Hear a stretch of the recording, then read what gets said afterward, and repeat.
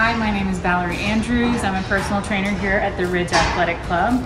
And looking around, I see a lot of people struggling with some of the machines, how to work them, how to adjust them, and possibly you don't even know what is a good seat height for yourself. So I'm just going to quickly do the chest press machine here. It's one of our new matrix. Come a little closer. I want to show you. Oftentimes, if you need to move the seat, if you put a little pressure on that seat and you see it kind of releases, then that peg will move a lot easier. If you're just trying to pull this with all your might, it might not work as well. So just a nice little pressure there. Pull that peg out, find that seat height. Then the next thing I want to do is I want to recognize where those handles are. Now it's called a chest press, so we're going to want it in that chest space.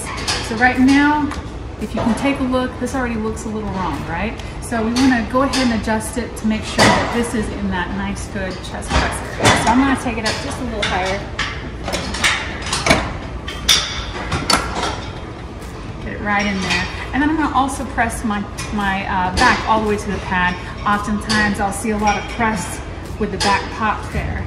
We're going to work on that core by drawing in, pressing that head back, relaxing the body, and then pressing forward. Clearly I need to adjust the weight, so I'm going to put it on my weight. One more thing, if you find that these guys are just a little bit too far back, and perhaps your shoulders don't go that way, and it's a lot of work to get right here, you're going to pop this yellow part up, and oftentimes if it's yellow it moves.